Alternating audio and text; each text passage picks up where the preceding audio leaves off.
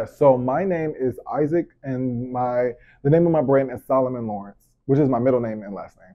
Always known that I would grow up to be in the arts. I actually started off as a painter, and after so many years, I decided to like move into fashion because I said, hey, I want my art to move. I want it to be seen, and I don't want it to be stationary on the walls and stuff and confined or whatever the case may be.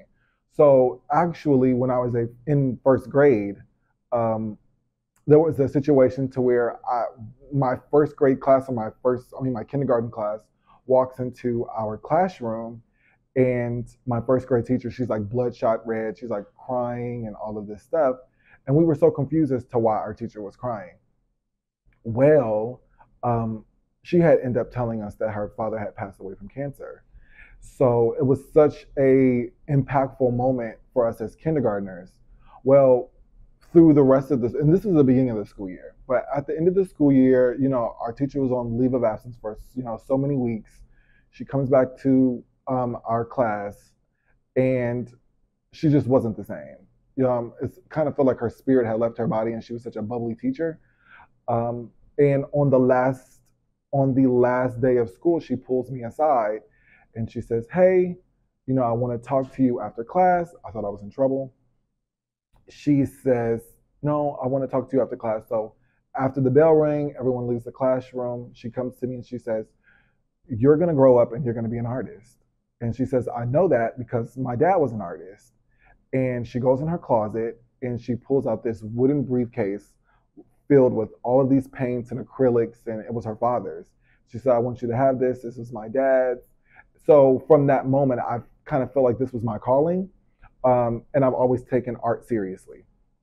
So moving forward now as an adult, um, so many things inspires me.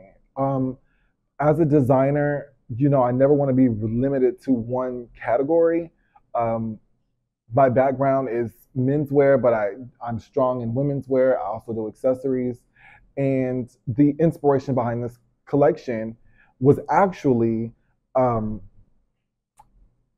the collection is called SLHS, which stands for Solomon Lawrence High School, and it's the culmination of my experience this far. So I've been out of high school for 10 years, 11 years now, and I've always wanted to do a themed collection that pays homage to my experiences from high school to college, from internships to working for designers and things like that. So with this collection, you will definitely see some hints of high school styles.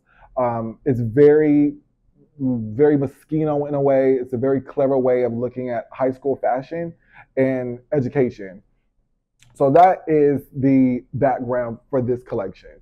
My biggest advice for emerging designers or young designers is to make sure that your heart is in the right place.